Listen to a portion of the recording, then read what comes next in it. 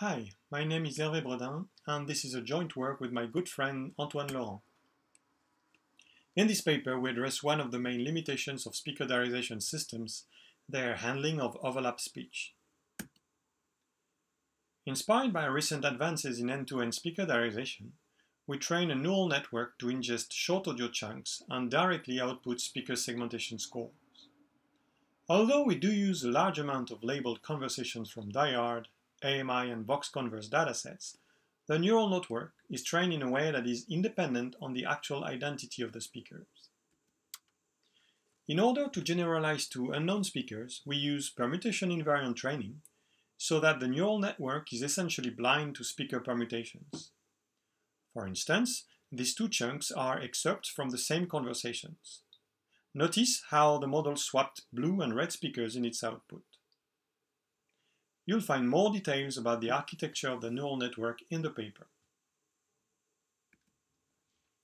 Once the model is trained, it can be used to address multiple tasks, all related to speaker diarization. First, by taking the maximum activation score at each time step, followed by thresholding, the model can be used for voice activity detection. Then, taking the second maximum activation score at each time step, it can be used for overlapping speech detection. Similarly, it could be used for speaker counting or speaker chain detection, but we did not report experimental results on these two tasks in the paper. Finally, and this is where the model really shines, it can be used to perform local, fine-grained, overlap-aware speaker diarization. We use this property to perform overlap-aware resegmentation of various speaker diarization baselines. In this example, the green row depicts the output of the state-of-the-art VBX speaker diarization system developed here at Brno University, hosting this interspeech conference.